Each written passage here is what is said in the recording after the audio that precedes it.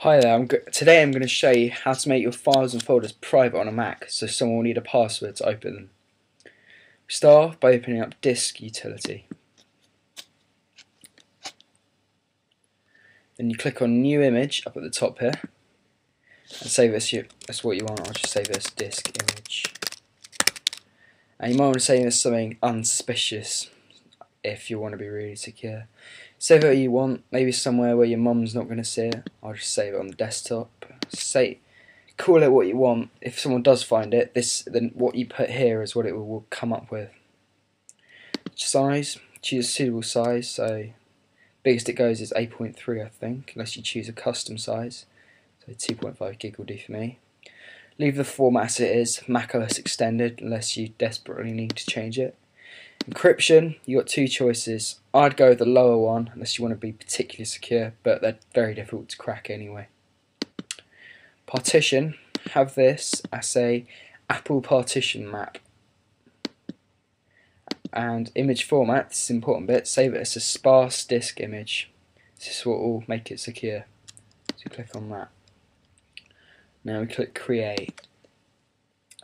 Now, this is where you put in the password that someone will need to access the disk image, so something that no one's going to guess.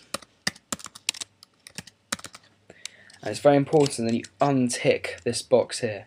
Remember, password in keychain, otherwise anyone can go onto it and it won't ask the password, so untick this.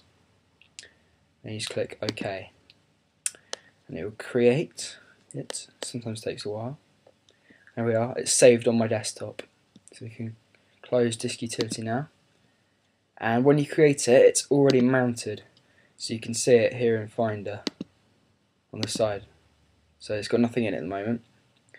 And then to make it secure, we eject it. So now it's on the desktop where we saved it here, and then when we try and open it, it asks for the password. So you put in the password. Don't tick either of these. Click OK.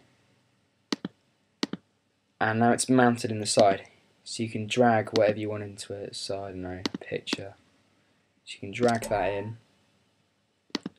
Now it's in there, so you can use it, open it, whatever. And then when you eject it, the whole thing becomes secure. So if someone tries to open it again, they won't come across all your pornography. So it is. That's it from me. That's quite simple. I think it works. It definitely works on Snow Leopard. Easy to do. Hope this helps. Bye.